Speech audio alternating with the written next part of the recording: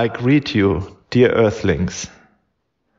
Once again, this is Aaron, and I thank you for allowing me to share something with you today. We in the inner earth, we are with you. I say it again and again.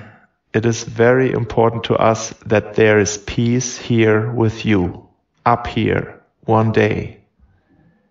And until then, I would like to keep telling you something that will help you move forward. You are all ready. You have woken up. You see your light. And this light can become even greater. Your light is needed, and we want to help you with that. It's always about your vibration. Your vibration, your frequency must become very high, but at your own pace. Be patient. And what I want to tell you today will take you further if it is right for you. Always feel inside yourself. Open your heart wide and feel whether what we are advising you to do is right for you. You must know that your planet is also our planet. What goes on up here also affects us. Yes, we notice when it's dark up here. Thousands of years ago, it was the same for us. And we also got help from other planets. Without them, we wouldn't have managed to ascend. Now we live in paradise. It's beautiful here. Our planet Earth is beautiful. And for Mother Earth to become completely healthy again, you, the upper Earth, we all have to help. You are all needed. And your frequency helps Mother Earth, helps everything that lives up here.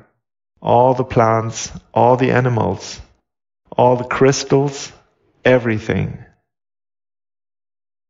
And that's why I want to tell you something very important today.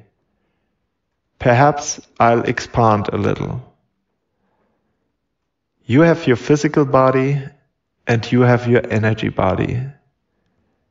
And your energy body is very important for your well-being, for your physical body.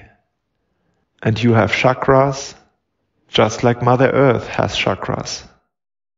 You are connected via the chakras. And you have meridians, energy pathways. And that's what we're talking about today. Mother Earth also has meridians, energy pathways. You call them ley lines. And these ley lines are also very, very important for you. They are located all over the planet, and they give Mother Earth energy, just like the chakras. The meridians are wide. You can seek them out. Some of them intersect, and where they intersect, the energy is 1,000 times higher. They are places of power. And there are places of power all around you. Perhaps you can feel it when you are out in nature. You are becoming more and more sensitive and can feel it. And now I will tell you what will take you further. Connect with the meridians of Mother Earth via your meridians. You can do this in your thoughts. You don't have to know where these ley lines are. But if you're interested, then look them up. Seek them out. But at the moment that is difficult. So connect in your mind with the meridians of Mother Earth.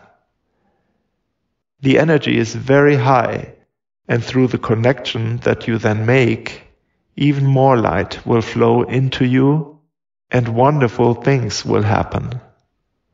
Gradually, more and more wisdom will come into you. because then you will be properly connected to the morphogenetic field, to the Akashic records of Mother Earth. And little by little, wisdom will come to you. And little by little, you will know what your calling is. You all have wonderful gifts, and everyone is incarnated here with a different wonderful gift. And you are all needed. Your light is needed so that the darkness that is on your planet at the moment can diminish. Your light will displace it. And that is why it is so important for us to support you and give you advice so that you become more and more light and your frequency continues to rise. Connect with the meridians of Mother Earth. Do this humbly, gently, and be patient. Take small steps. Meditate for a few minutes every day and imagine that you are connected, your energy pathways with the energy pathways of Mother Earth. This is very important, very valuable, very powerful. You, dear Earthlings, save Mother Earth. Save yourselves. Stay in trust. Let your light shine. That's it for today. Thank you for allowing me to share this. See you soon.